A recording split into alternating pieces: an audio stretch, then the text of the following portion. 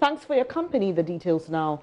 The execution of some government contracts are delayed as a result of some underhand dealings, and this has been uncovered in an investigative piece dubbed Contracts for Sale, revealing how such contracts are put up for sale. The documentary put together by freelance journalist Manasseh Azuri-Awuni also exposes those behind it. The full piece airs tonight on JoyNews Prime, but here's a teaser. That will either sole source or procured through restrictive tender. The Akufo-Addo administration has made savings of 2.75 billion.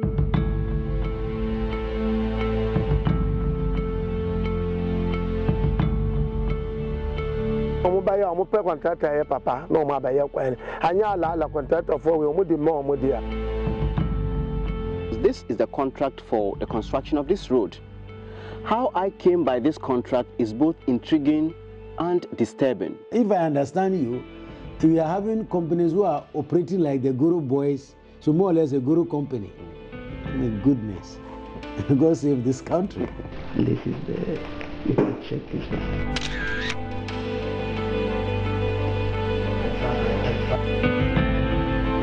Oh, you can.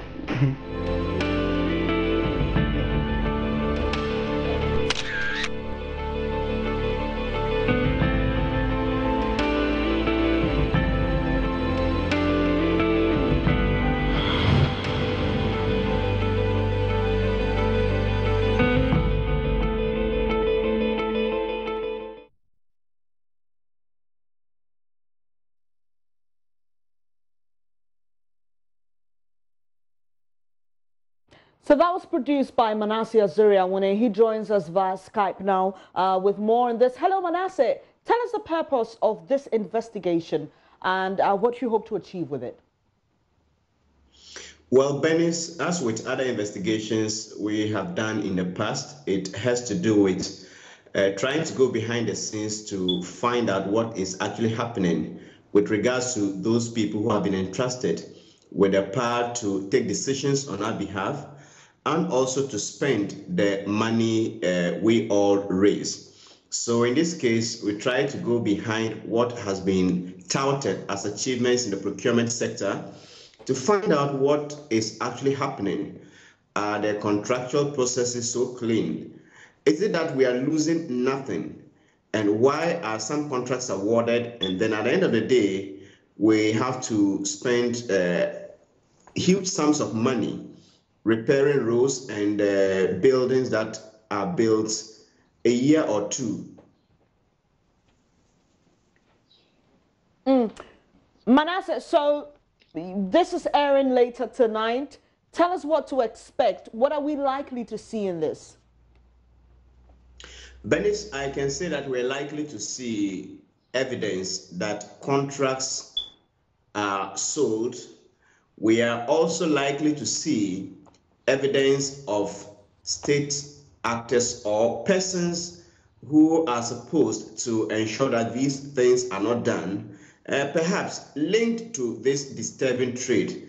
So there are two main things: evidence that contracts are sold, and also evidence that some persons or person who are supposed to be in charge, who are supposed to resolve these issues, are playing a role in a way. Manasseh, you've produced quite a number of investigative pieces. Some we followed up on, expecting some reaction from state agencies and institutions. Beyond the expose, what are you hoping that this documentary will achieve for the country?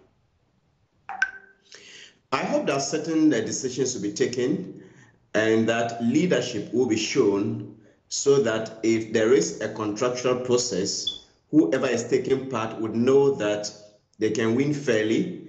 Whoever is taking part would also know that if I take this contract and I'm not able to deliver, there will be sanctions.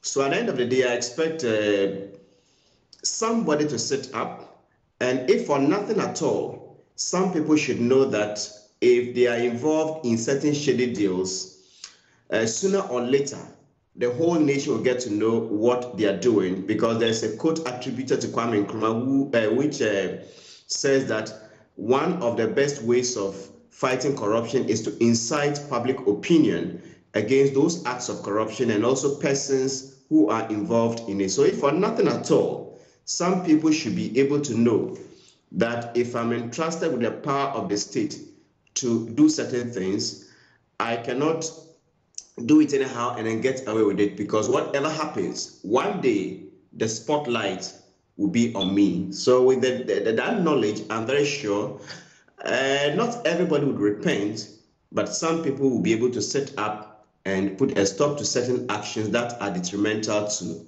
the development of our country. Finally, before you go, Manasseh, are we going to see persons who are caught on tape in engaging in some of these activities? Are we likely to, or are we going to see them respond to what they've done? Are we putting it to them? Are we seeing that in this piece?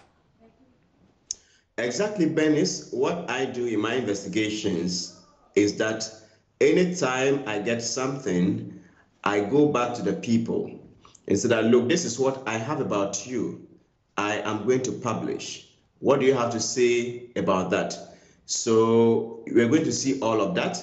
We're also going to see some questions and answers, very interesting sessions where people are going to be asked tough questions and their responses are going to be interesting, Bernice. Thank you very much, Manasseh Azure-Winnie, as always. We wish you all the best, but that's my colleague, former colleague, I beg your pardon, Manasseh Azure-Winnie, the freelance journalist now, and that documentary is showing later tonight on JoyNews Prime. You want to make a date with us, Contracts for Sale.